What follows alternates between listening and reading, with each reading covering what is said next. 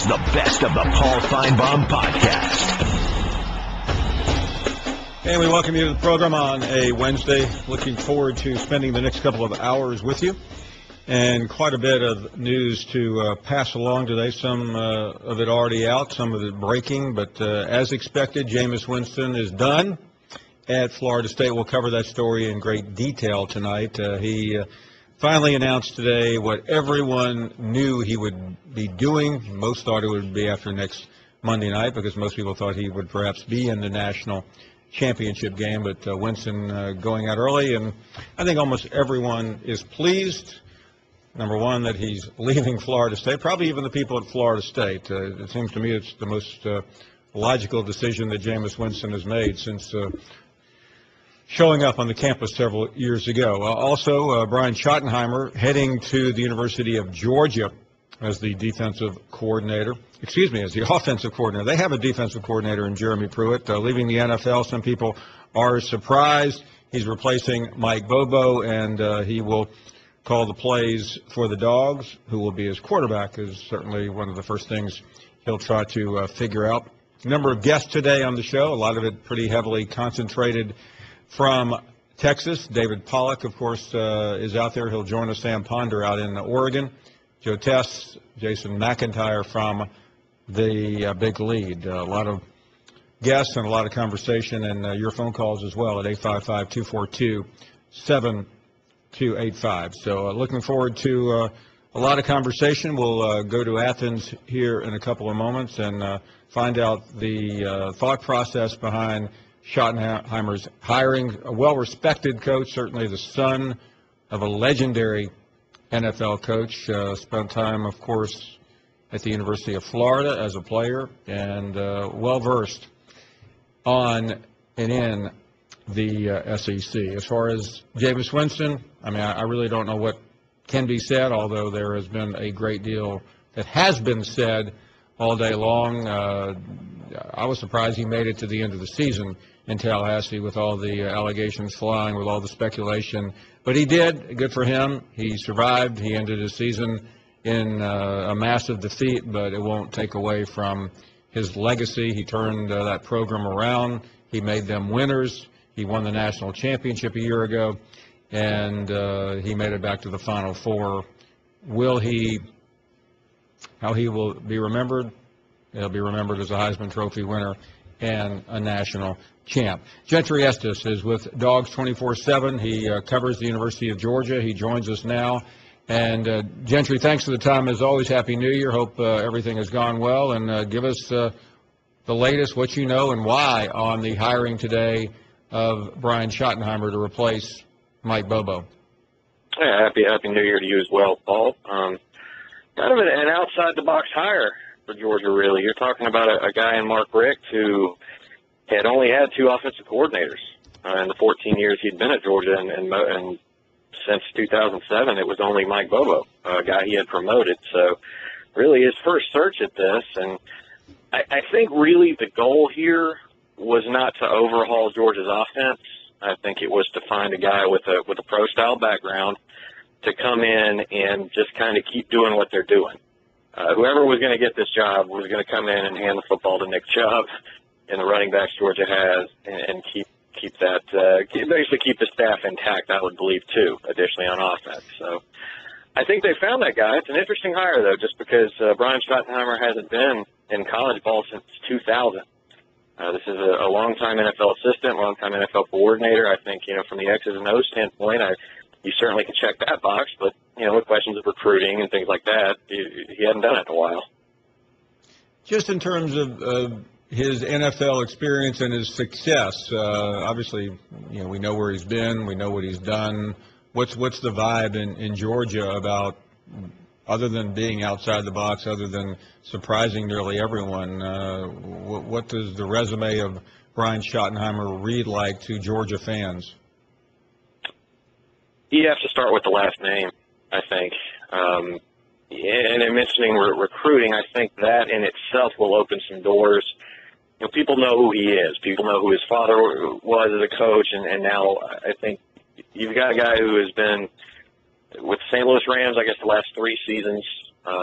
maybe didn't go so well at the end of this last year, and there was some uncertainty there, I guess, about his future. But Jeff Fisher had come out and said, that I'm not going to make any staff changes. I'm committed to shot. So he had backed him. I think he had a job with the Rams for the next season, I think.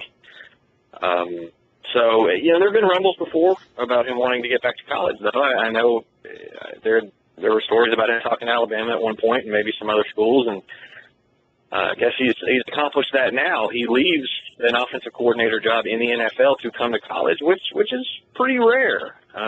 Not to say everything was perfect in St. Louis for him. I don't think it was.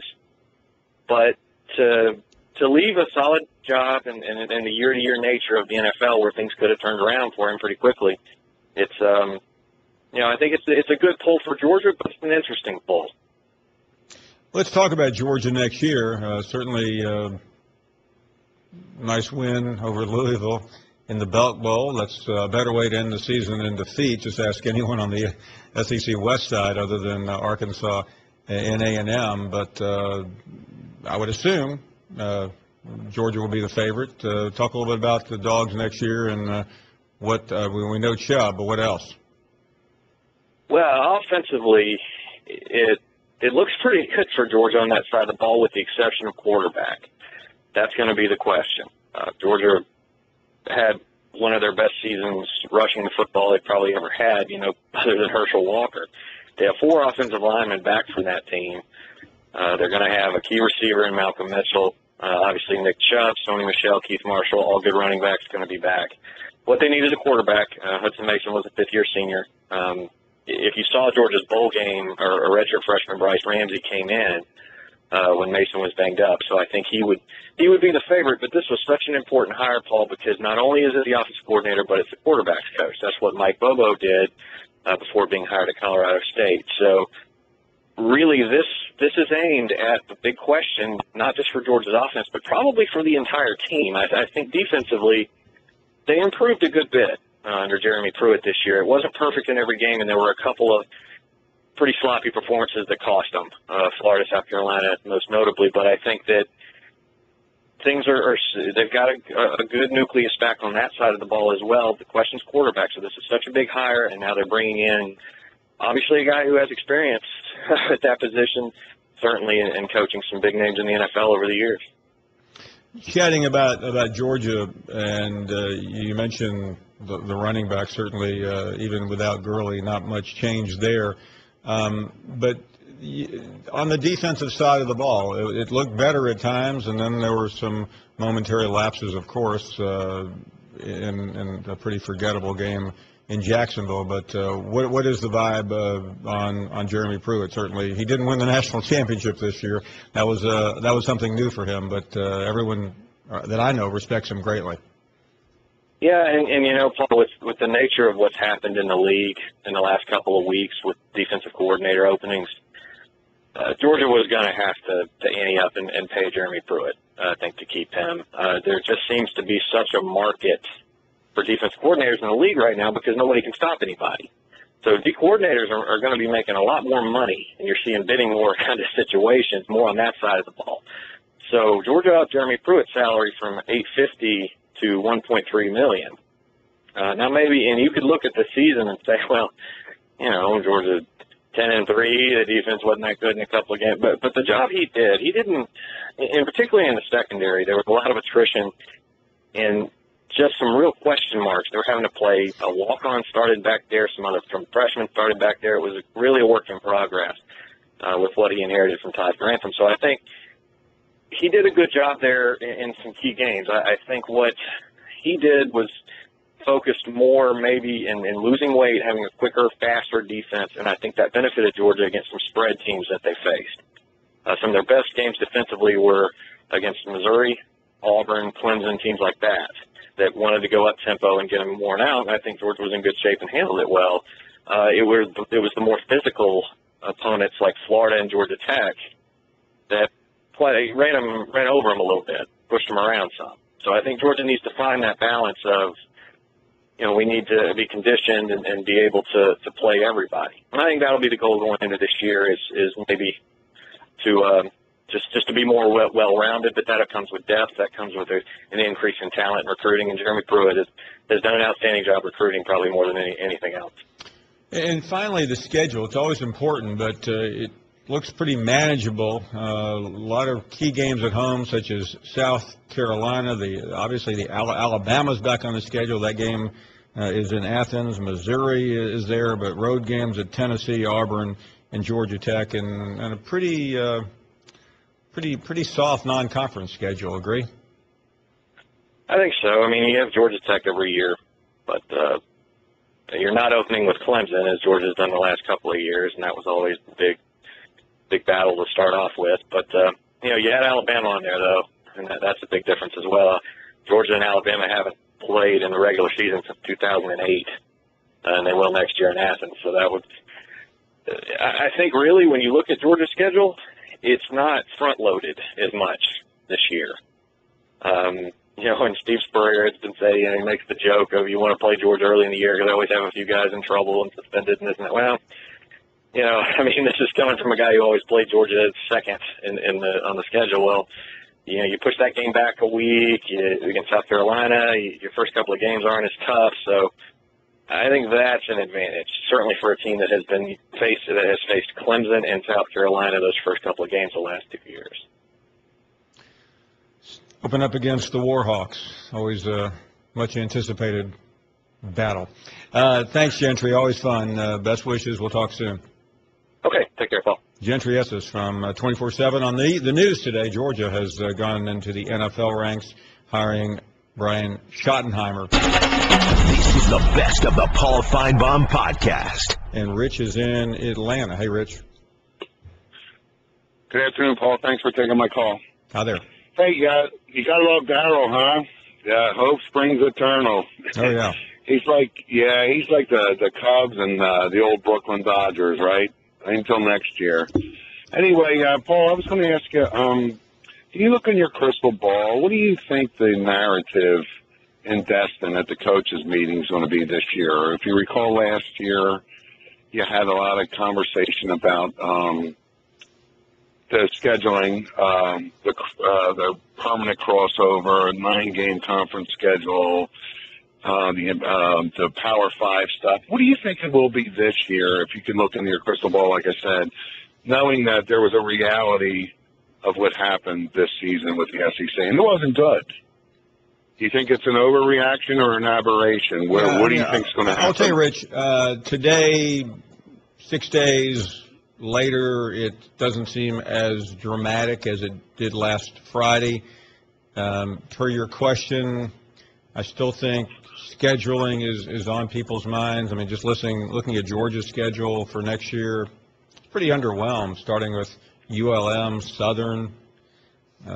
Georgia Tech is a traditional rival. I get that, and at Tech this year makes it a little more difficult. But I think you're going to hear a lot about that. You're going to hear a lot of defense of the SEC, Rich. I think that's going to be theme number one, that we are the best conference. No one has to go through what we have to go through. I think they'll get a lot of support in certain area codes and primarily in the central time zone. But I think a lot of people in the country, depending on what happens Monday night, will not be paying much attention. And the reason I say that, the SEC cannot win Monday night either way. And here's why.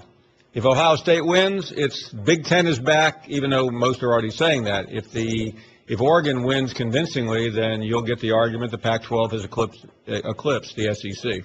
So pick your poison. Right. Well, my biggest concern, Paul, would be losing the benefit of the doubt, with their champion, because you listen every day and you hear all these Ohio State fan calls, and I get that. I haven't heard any TCU guys call. And couldn't they make an argument to say the committee got it wrong by not having them in there instead of Alabama based on the results? Rich, that train left. Right.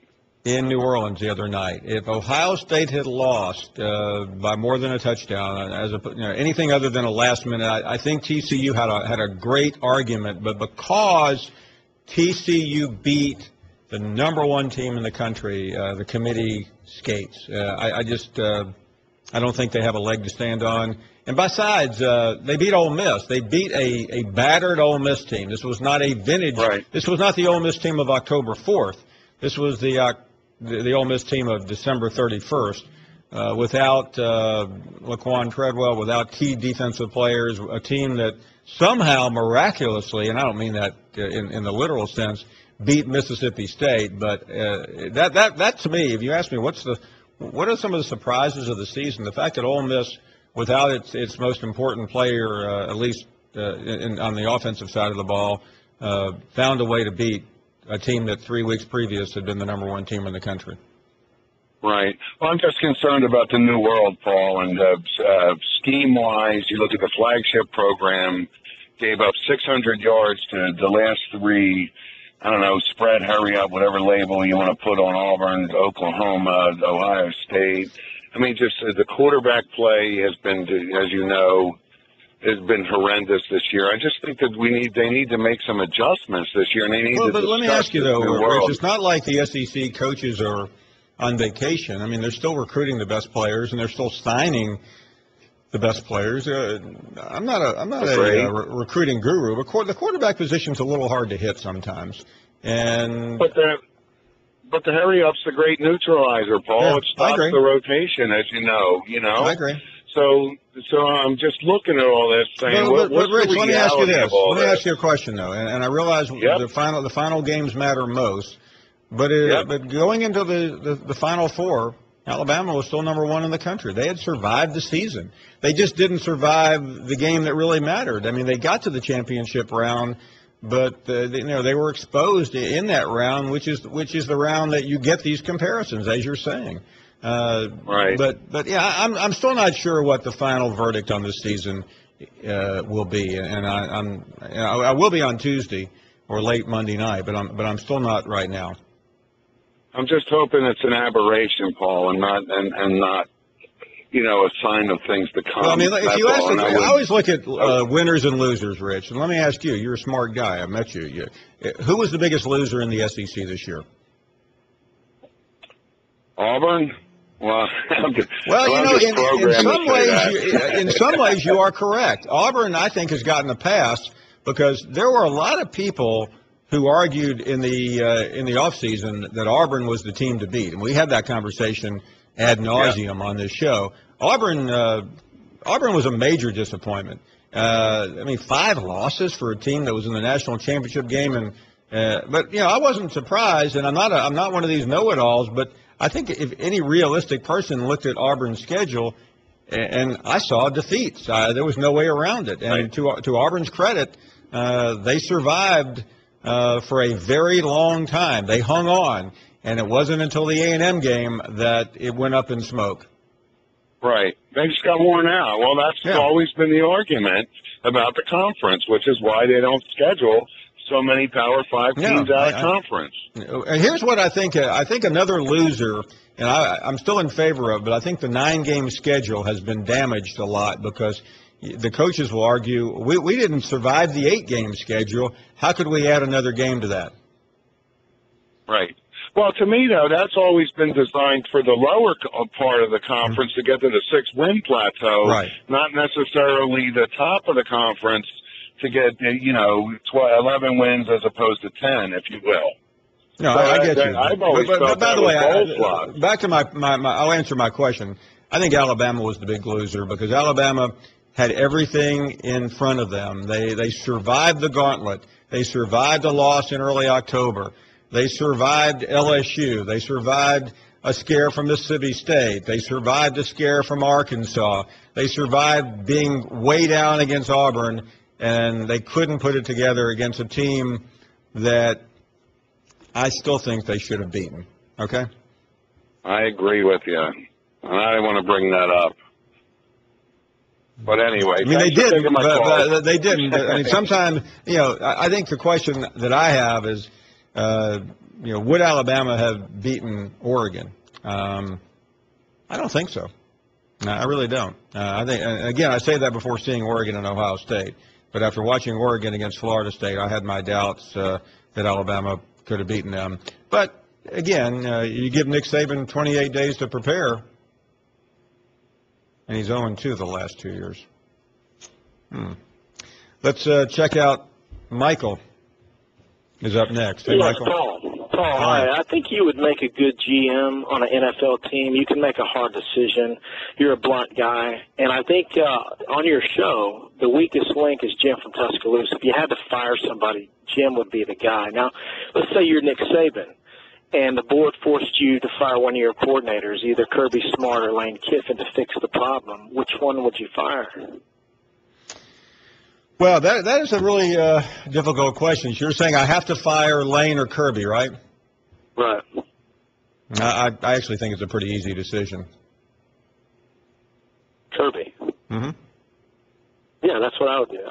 This guy, he's given up so many yards the last two games. And last year, he did the same thing against Auburn, and Nick Saban himself has said the defense has become a problem. So the guy didn't get a free pass. He's not going to be the head coach in Alabama. It's time for him to move on. I tend to agree with one thing. By the way, I wouldn't fire either one. But I think Kirby Smart's chances of succeeding Nick Saban have been hurt. There's no doubt in my mind. I think so. All right. Thanks. I would like to be a GM, though. That would be fun, be an NFL GM. Come see me. You're fired. You're fired. You're fired. And you're not fired. You stay. Don't go anywhere. I need you. We'll take a short break. But Jim from Tuscaloosa will not be fired from this show. If anything, he's getting a raise. And a new Twitter handle, by the way. This is the best of the Paul Finebaum podcast. Are we going to have to change the opening of the show? The SEC is so much better than everyone else? Is that true? I don't know about that. Those aren't my decisions, but is that an accurate statement? The SEC is so much. I think this next caller can answer that. Andre in Baton Rouge. What do you say, Andre? Is the SEC still so much better than everyone else? Well, Paul, we live in the Southeast. So, by the way, Andre, are you okay? You've been calling this show for months beating up the Big Ten. I just wondered how you've been doing since last week. We're shell-shocked. We're like a deer in the headlights, Paul. Okay. But listen, we have to win with class. You got to take your losses with class. Does that mean that the SEC had a bad bowl year? Sure.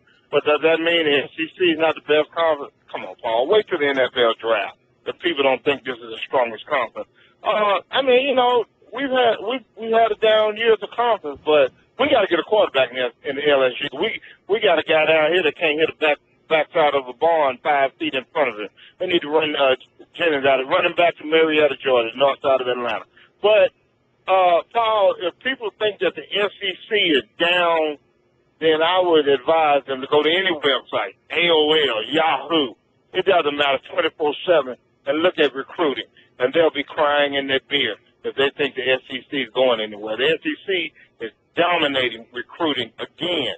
And Aaron Parsegan can come back and coach. If you don't have talent, you're not going to win. This conference is full of talent and got more talent that's coming in. We got to get a quarterback guy here at Baton Rouge. And, I was listening to the guy you was talking to yesterday about Les Miles. Listen, it's put up a shut-up down here in this conference. And if he doesn't get it done next year, he's going to be in deep trouble, Paul.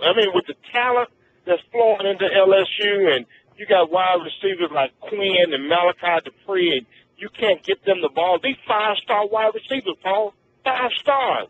And the guy, you got a quarterback with a 40% completion rating. Man, get out of here. And at Georgia, I see they got a new offensive coordinator over there.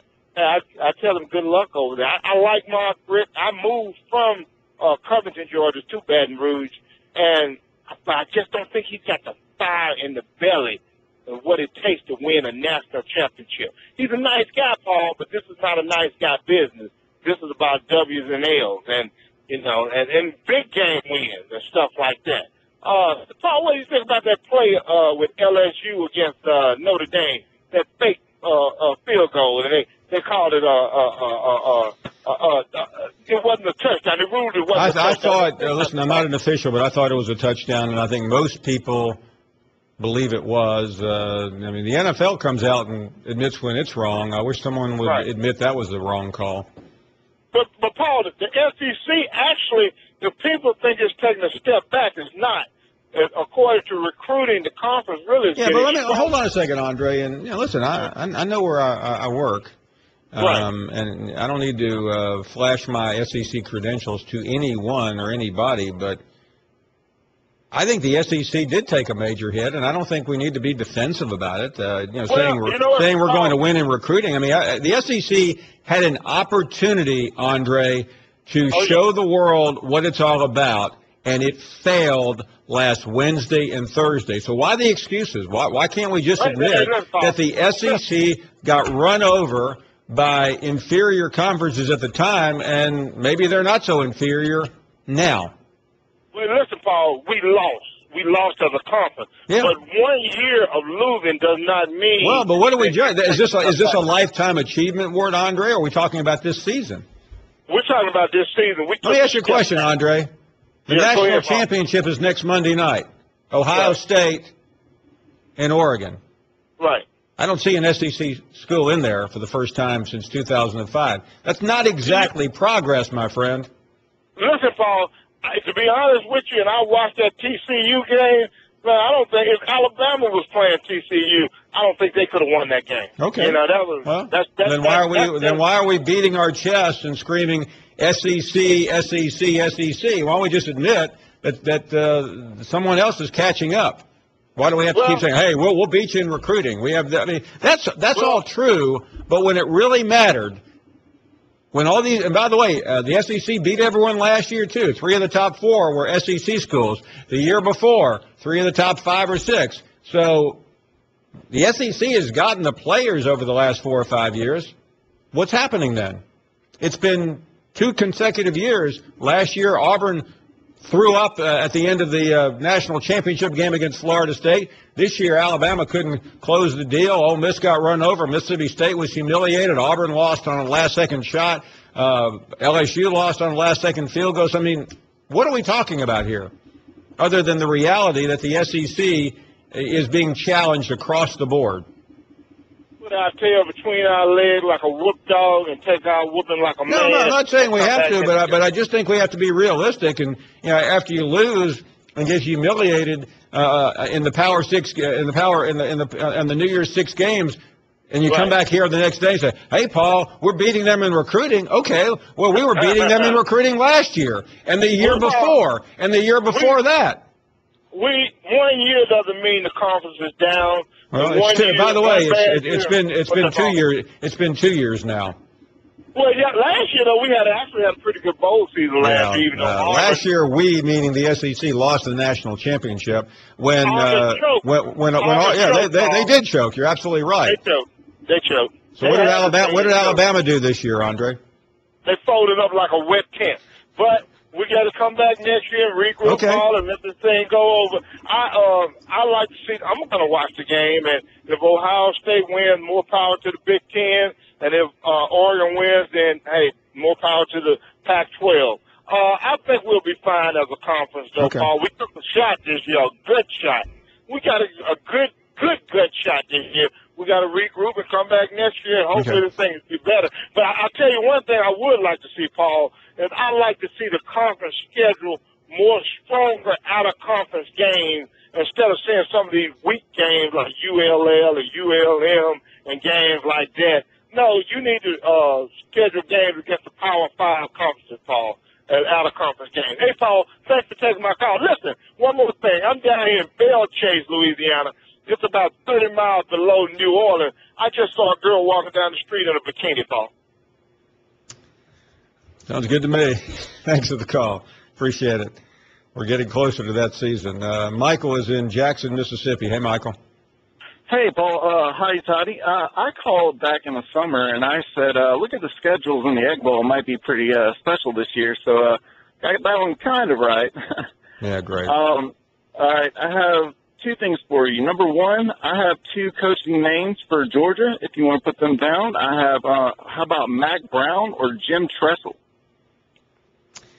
Michael, as far as future coaches? Exactly. What do you do for a living? I am a student right now. Okay, good. I'm glad you're not running a company with that mindset. Neither will happen, but I appreciate your call very much. Steve is next in Indiana. Hey, Steve. Good afternoon.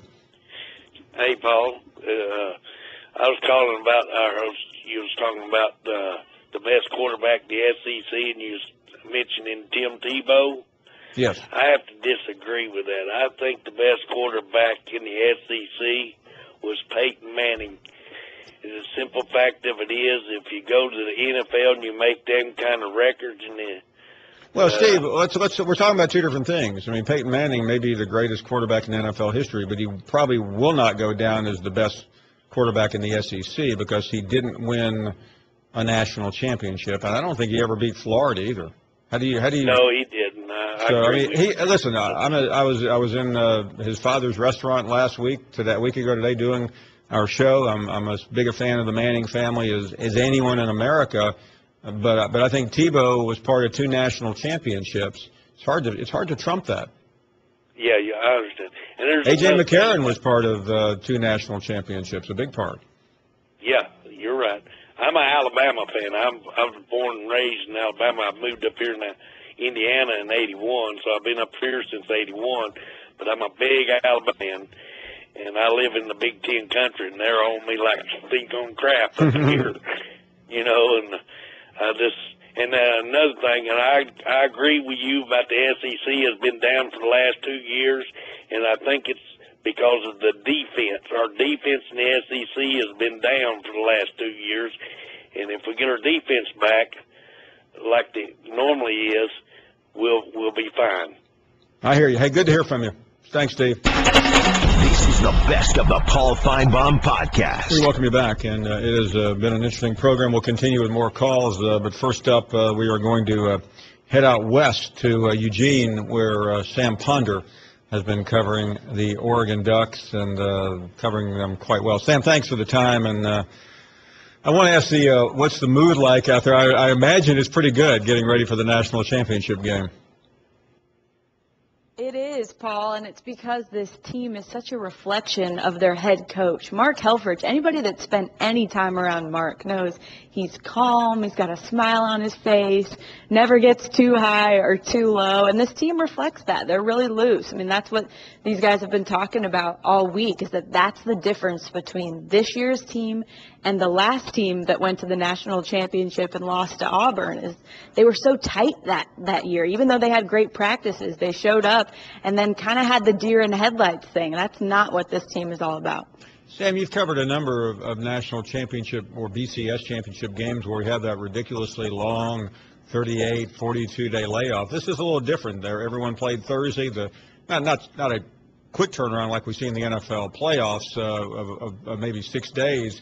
But it's still different. What can you sense anything yet on terms of preparation, time, just the thought process in getting ready for Monday night? I can sense that I feel the coaches like it a whole lot better because you don't have all the craziness of the bowl distraction this week. I mean, you hear coaches talk about that. The guys are going to Disneyland and doing all the fun stuff and talking to the media too much. Much of that at all this week. Every player I talked to this week and coach said that it feels like it's just an away game, like a regular week in the season. Now, the one big difference between the two schools, of course, is that Oregon is in school and Ohio State isn't, but they've had their same routine that they normally have for a road trip. And the great thing, Paul, is that they've maintained that bowl experience for the Rose Bowl. So the guys still got to have fun and do all that before the Rose Bowl last week. This week really is all about business. I realize that Oregon, any of these four are happy to be there, but you've been around the program for quite some time now. I doubt they were expecting to see Ohio State since no one else was.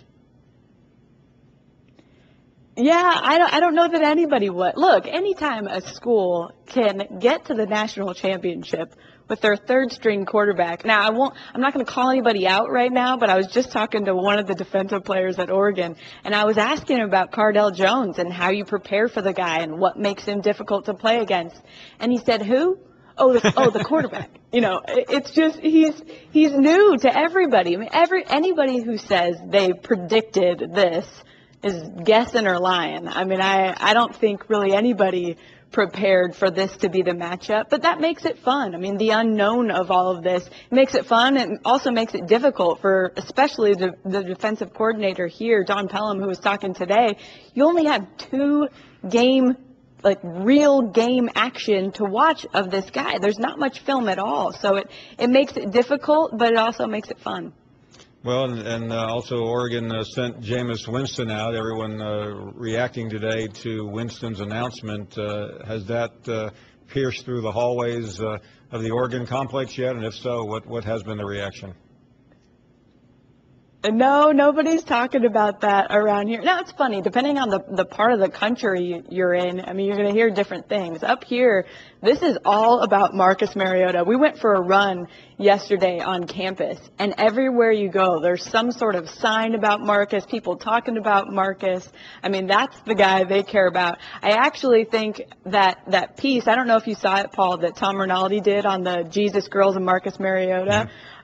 Which was incredible, about O'Hara Catholic School here, and their passion about Marcus Mariota in the 4th grade. That's what everybody cares about here. So no Jameis talk yet, although I don't think anybody's too surprised. I know this is supposed to be about Oregon, but I was with you every weekend last year, and you were getting ready for motherhood. You had your baby, and people have seen you carrying it. What can you tell the world out there? It's a girl. Yes. She's not an it, Paul. Okay. Come on now. What can you tell the world about Sam Jr.?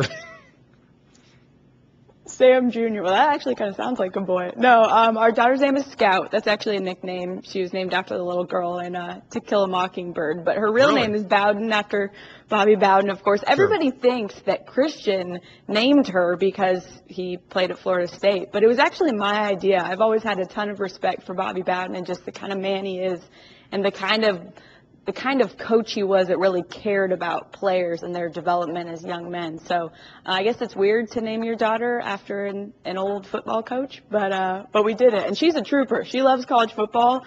She doesn't really have much of a choice. And tomorrow, when we fly from Eugene to Dallas for the national championship, that will be her 70th flight. So I'm sure if she could talk, she'd have some stories. Well, yeah. Don't listen. I'm not drawing any comparisons, but pretty much every other dog in the state of Alabama is named Saban. So it's okay to name your daughter after a coach. Well, Paul, that's what everybody said when they actually asked Coach Bowden about it. I think he said, I've had pigs named after me, dogs, everybody's animal, but never a baby girl. So I think we're the first. Well, being a writer and obviously a fan of Harper Lee, and that being my favorite book, along with most of the free world, I'm assuming there's a connection in your house as well to Kill a Mockingbird. What is it? Yeah, that was always my favorite book growing up. A lot of it was because my dad is an attorney. He's also a coach, but he's an attorney by trade. And so Atticus Finch in that story, that was kind of how my dad operated. I mean, he would do work for like haircuts instead of people paying him. And that was just the kind of guy he was. And I remember when I first read that book, I think maybe it was in 6th grade, and reading about Scout and the kind of girl she was, just an adventurer who loved people and was curious and interested in the world. A little bit of a fighter. I don't want my daughter to be too much of a fighter, but have a little spark to her. That's something I've always appreciated. So we decided to name her after her. I'm glad that Bowden Scout wants to grow up and be a fighter, because every young college student that I run into wants to grow up and become Sam Ponder, so at least we'll balance it out. There's not no, they just want the job. They don't care about me, Paul. Well, thank you. No, it's just the job. I understand. Well, thanks so much. It's great to see you, and off to Dallas with the family. 70 trips. That's more than most of us have been on a plane in our lifetime, but not a big deal in your family. Thanks, Sam. Well, thanks, Paul. You finally had me on after all this time with you College Game Day, and I finally get invited. I think it's because a Pac-12 team is in the national championship, so I appreciate representing for the West Coast. I was just afraid to ask, and I would, maybe you would turn me down, but thanks for being here. It's been cool. I was going to. I knew Thanks, Paul. Sam Ponder used to drive over every Saturday morning last year about 5:45 with Sam and David Pollock. The Pollock part wasn't much fun. That was on College Game Day. We'll take a short break as I blush, and we'll try to calm down here for the next segment. 855-242-7285. Don't go anywhere. This is the best of the Paul Finebaum podcast. Let's go to Glenn next in Florida. Good afternoon, Glenn. Good afternoon, Paul. Good afternoon, John. I appreciate, as always, you taking my you. call today. A couple things real quick here. One on Oregon and the game Monday night coming up at Jerry's World, and then we'll talk about just real quickly about Jameis. Okay. First of all, a lot of us, including myself, drank the Kool-Aid with the perception that Oregon came in with that soft tag prior to the Rose Bowl game on New Year's Day last Thursday, a week ago. It seems like an eternity ago to me. And you know that perception needs to go away, Paul. And I know you've hit on this before, but let me say this. I think if you take folks outside of the Pac-12 footprint in the South, the Midwest, and the East, and maybe the Southwest, that's the perception. Now, is perception reality? In this case, it isn't. I'll get to that in a second. But my definition of soft, as it might have pertained to the Pac-12, with the exception of Stanford, who has a north-south running game and they're very physical. But my perception of Oregon prior to the Rose Bowl game might have been that Pac-12 teams are engineered in two different ways. Number one would be they're finesse teams, i.e. they're fast. And number two, they're not very physical. Well, go ask Mario Edwards Jr., Paul, how physical Jake Fisher was against him on that day. The most physical ball club my Noles played the entire calendar was the Oregon Ducks. And I have to pinch myself to really understand that, to really grasp that. But that is reality. And I think a lot of times, Paul, I don't have specific examples for you, but I think some of this soft issue, if you will, with Oregon and the Pac-12 in general, sometimes is perpetuated by the media. Not yourself, but I think you kind of see where I'm going here, where that kind of fuels the flames. But if people watched that game last Thursday, that first national semifinal, they saw the most physical team on that football field were in all green uniforms. There's absolutely no doubt in my mind. What's your take on that, on that soft label? By the way, I was in transit part of that game. I saw the final quarter when I'm not sure it was a fair read, but I've heard similar comments from people, and I tend to think that's part, if not one of the big reasons why Oregon will win Monday night. Yeah, and that snuck up on me, and again I'll give their coaching staff credit and their kids credit, because they wanted it more than we did, and I've turned the page. Yesterday we had a tremendous class of early enrollees walk on campus for the first time in Tallahassee, so I'm excited about that. I've turned the page and moved on, and part of that is with the announcement today that number 5 is going to enter the NFL draft. You know what, Paul? Don't let the door hit you. Yeah, no, listen, Glenn, people have asked me, why haven't you said anything about Winston's game last week? I really don't care. I care today only because of one thing. He's leaving. He's no longer relevant in the world that I swim in. He's the NFL's problem now, and good riddance. I think he's been a complete embarrassment to college football. And I've said what I've had to say about FSU's involvement, but what you said to me today it makes me feel a little bit better that reasonable FSU fans, which I have not found that many in my travels to Tallahassee and talking to them throughout the last 2 years, are maybe getting a clue bag about, or finding the clue bag about Jameis Winston.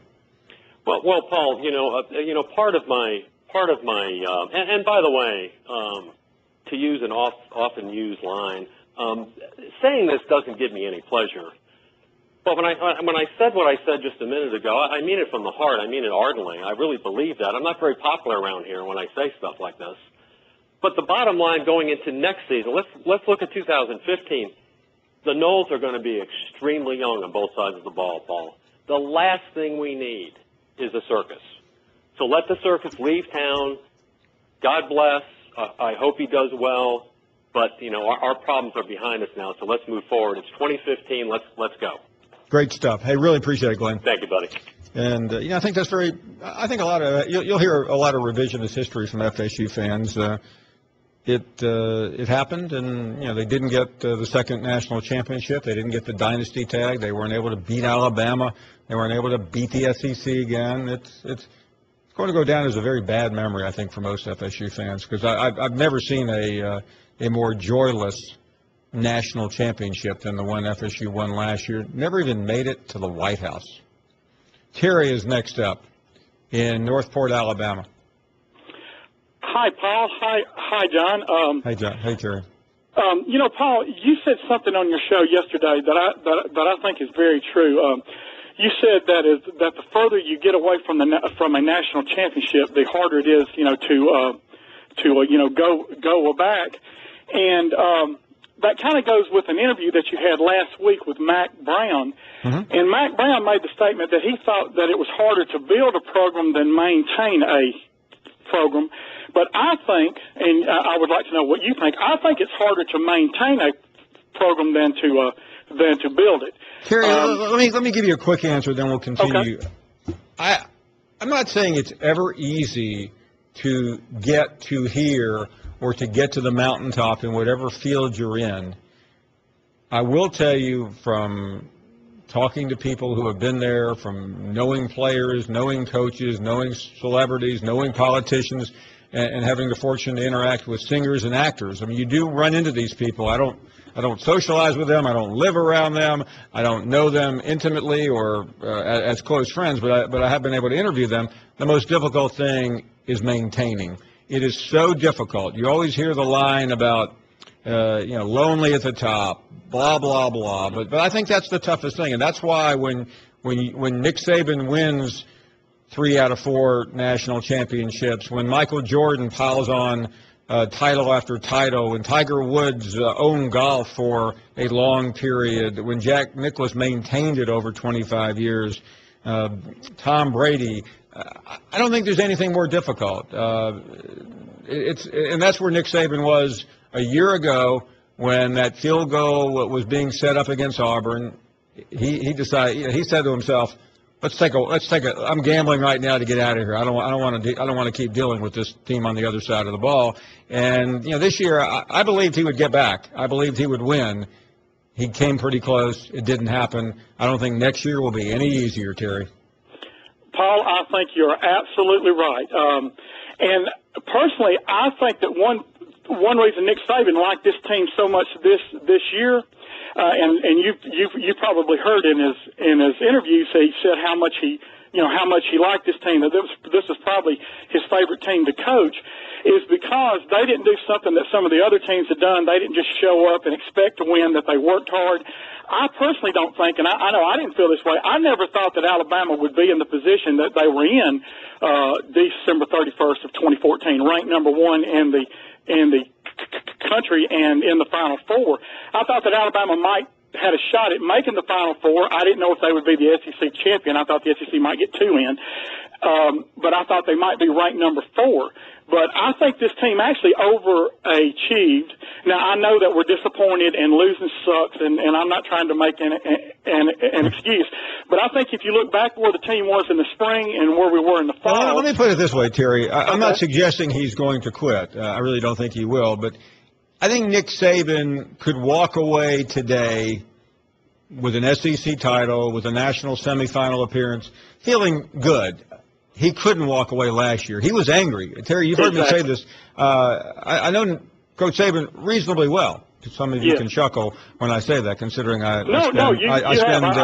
spend summer vacation in his guest house. But I've never seen him more distraught, and I feel like I know him pretty well, than he was last year, 3 days after the Oklahoma game. I haven't talked to him since last Thursday night, but I would be willing to say that he can look at that game realistically, and he couldn't look at last year because, I mean, he lost his team last year. He didn't lose his team. He lost a game. Exactly, Paul. You just nailed it. You just nailed it. And I am so glad to hear you say that. But, you know how some teams, they just show up, they expect to win, they'll play on the hard work of the teams before them. This team didn't seem to. Well, and by the way, this team had a quarterback who was beloved by his teammates, who really did engineer, with Lane Kiffin's help and others, an SEC championship. Last year, I'm not taking anything away from A.J. McCarron. He won 2 national championships for Alabama. But by the end, there was a lot of backbiting. And you saw that when A.J. McCarron opened up on the younger players. He opened up on others. And I'll tell you right now, I may have alluded to this, he opened up on Nick Saban when he was making the rounds with NFL camps. And that's one reason, in my opinion, that he was disrespected so much by NFL GMs and why he went so low. He couldn't keep his mouth shut, and he still can't keep his mouth shut at Cincinnati. And he really needs to. He really should.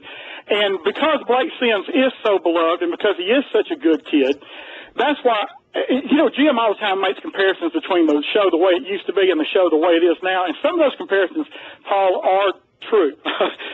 But because let me say this, on the old show, there's no way that Andy would get away with what he's getting away with, what he said about Blake Sims. And look, this has nothing to do with Alabama losing to Ohio State, other than the fact that Andy will now keep calling in. But in the old show, he would have been up on trial and would have been voted off of the show for the comment that he made. And he still hasn't apologized. No. And he's a racist. He's a bigot. And he will not admit it, and he calls in like he never said anything. And frankly, Paul, I just think he ought to be called to task. Well, Terry, I feel like I can say this to you because I feel like we're friends. Sure we are, yeah. There is a difference between the old show and the new show. The biggest difference is me. I'm not really the same person I was 10 years ago or 5 years ago. And you know, some people will say, well, what's happened to you? I mean, I was out of this show for a couple of months, as you well know. 2 years ago, I left the show because of my contract had ended. I was required to sit out for 3 months, and I learned something during that period, Terry. I learned how important the show was to people. I heard it was such a. I mean, I knew I was coming back. I mean, some people wondered, but I knew something good would happen. I didn't know what it was. But I would, you know, I would go to the gas station. I'd go to the grocery store, and I'd run into people, and I was genuinely moved by the reaction. I heard it every day from my wife. You've heard me say this. I think I even alluded to it in the much maligned book. And it had a the title, that's all. It had a profound effect, and I'm not saying I'm perfect. I mean, there are days when I get carried away and I go home and go, did I really need to do that? Did I really need to say that? But I think it did, for the most part, impact me, and I'm not the same talk show host that I was. Am I better or worse? I have no earthly idea. I can't evaluate myself. That's for my bosses and the audience to decide and to determine. Well, Paul, let me speak that just real quick. I think you're better. I think the show overall is better. I truly do. I enjoy it very, very much, and I thank God none of us are the same person today that we were 10 years ago. But I do think that Andy needs to be called into account. I think he needs to be shown up for just what the racist, bigoted statement. Now, whether Randy is a racist or bigot, Andy is, I don't know. But that statement was racist, it was bigoted, and it was hurtful. It didn't hurt me. I mean, I don't care what he says, but I believe that it hurt Blake Sims. I believe that it hurts his family, and I can't believe that an attorney who's supposed to be intelligent made a statement like that about a young man, and then will not come on national television and Okay, Terry, let me close by saying this, because we do have to go to the break. Thank you for the call. But I'm not here to attack attorneys, but just because you have a law degree doesn't make you intelligent. It makes you a lawyer. This is the best of the Paul Finebaum podcast. Andy is next in Perrysburg, not Oregon, but Perrysburg, Ohio. Hey, Paul, I was just calling. I heard that I'm being called a racist and a bigot, and I just wanted to voice my side of this position. Nothing that I have said at any point in time is generated by sort of any animus towards race or any racism. I'd like to remind everyone that that my football team has 3 black quarterbacks, one of whom is from south of the Mason-Dixon line, and we certainly sung the praises of all 3 of them all year. Heck, at Ohio State, we had Corny Green playing back before I was born. So I take umbrage with the statement that was made. It's not true. It's false. It was simply a statement based upon what I heard, nothing to do with the color of anyone's skin. And I'm proud that Ohio State is the institution that was the recipient of one of the greatest athletes of all time, because he was fleeing the racism and bigotry that took place in Alabama, and that's when Jesse Owens. Thank you, Paul. Thank you. Andy with a very quick response to Terry. Jumbo is calling next in Alabama. Hey, Jumbo. Hey, Paul, thanks for taking my call. Listen, you had a caller that called in the other day from Georgia, said that we were spoiled. Let me ask you a question, and then I'll finish what I got to say. Why did Matt Moore hire Nick Saban?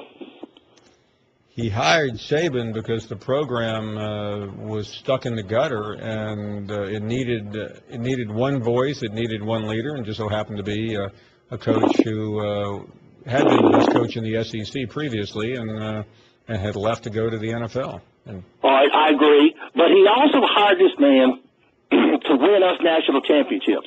This guy said we're spoiled, and all the Ohio people, I'm sick of their crap. They beat us. Go ahead, go, but the Ducks are going to beat you.